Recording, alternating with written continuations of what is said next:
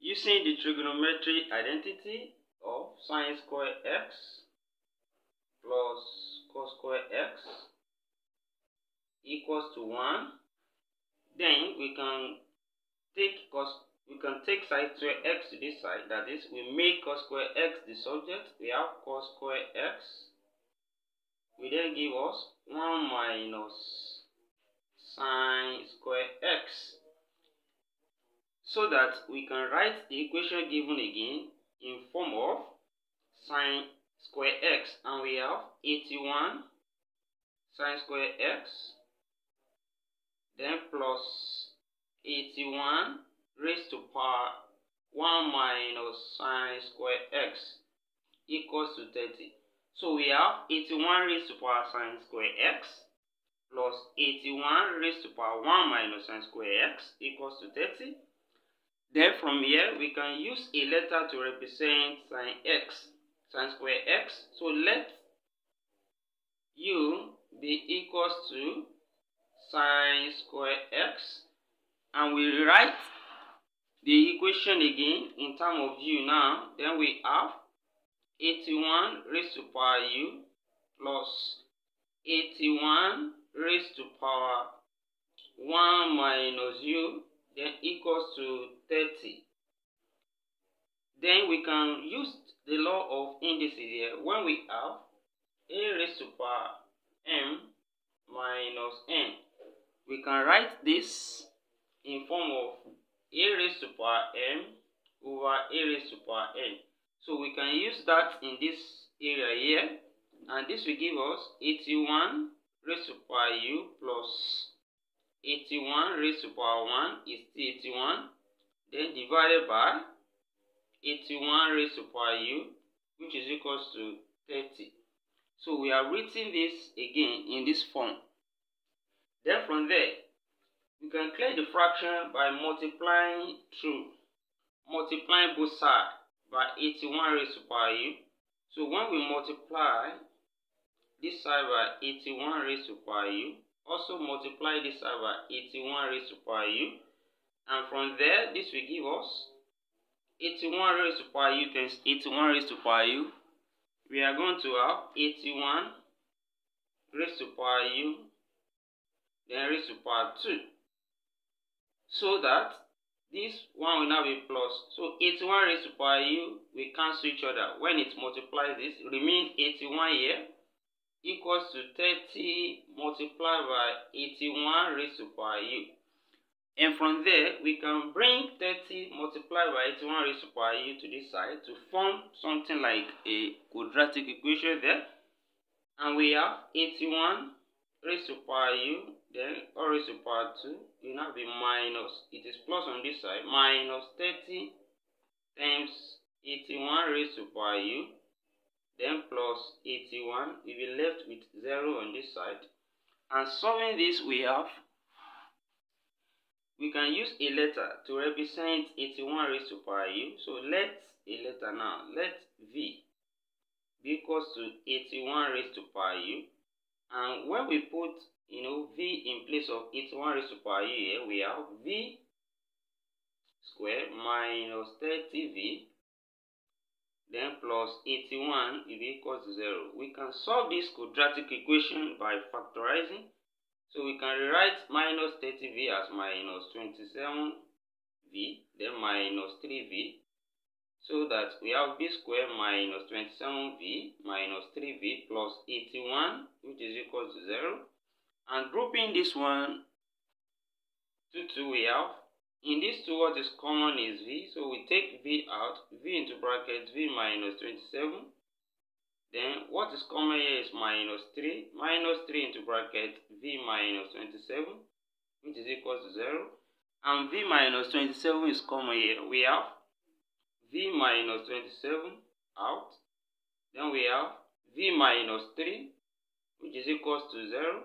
So two cases here, we have v minus 27 equals to 0, or we have v minus 3 equals to 0. And from there, taking minus 27 here, we have v will be equals to 27.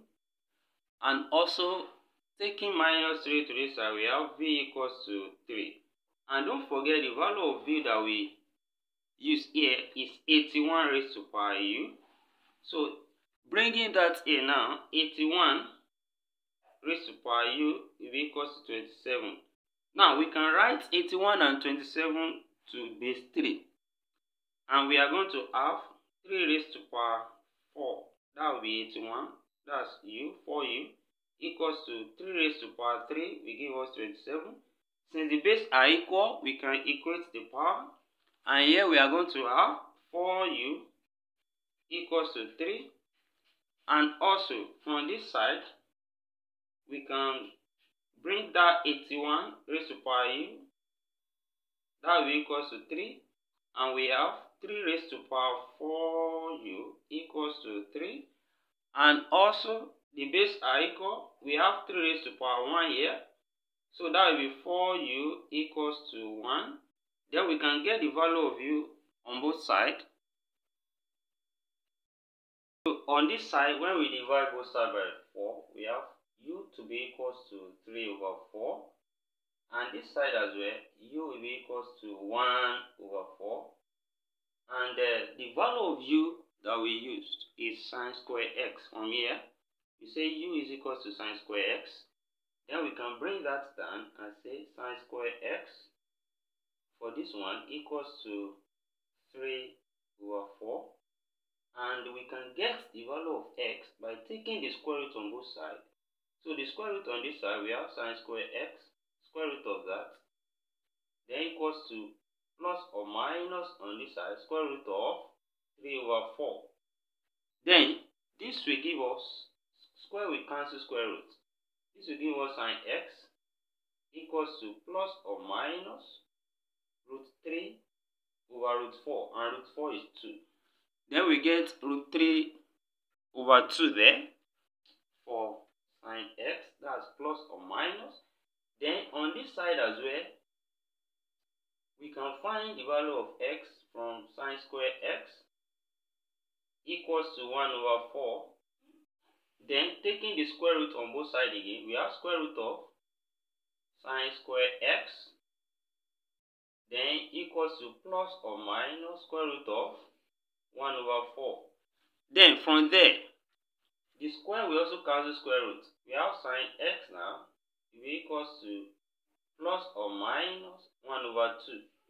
And from what we have here, using a special angle, right angle triangle, 60 degree and 30 degree, from that special triangle, we can get the value of, x there, so that we have, here will be 60 degree, here is 30 degree, and here is 2, here is 1, here is root 3. So we call this the hypotenuse 2, and sine is opposite over hypotenuse. And when you look at 60 now, opposite of 60 is root 3, and hypotenuse is 2. So we can say sine 60 now will give us root 3 over 2. That means what's the value of x here is telling us is that x equals to 60. And also from here, when we pick sine 30 degree, opposite of 30 is 1 and hypotenuse is 2. So we can say that sine 30 degree is equals to opposite over hypotenuse, which is 1 over 2. So in this value of x equals to 30. But remember, we are finding the value of x from in between 0 degree and 360 degree. So from the quadrant, we have 4 quadrants. So we can say that the value of x for this particular value of x, the first one is 60 degree. Then when you go to the second quadrant, you subtract 60 degree from 180, and we get the second to be 120 degrees. And third quadrant, you add 60 degrees to 180, that will give us 240 degrees. And in fourth quadrant, you subtract 60 degrees from 360, and we get 300. So that is for this value of x. Now for the second value of x, we have 30 degrees first in the first quadrant. Then in the second quadrant, we can subtract 30 from 180, that will be 150 degrees. And the third quadrant, add 30 degrees to 180, that will give us 210 degrees. And the last, we have 330 degrees. And these are the value of x that we got from here. Thank you for watching. And don't forget to subscribe to this channel for more of our videos. See you in the next class, and bye for now.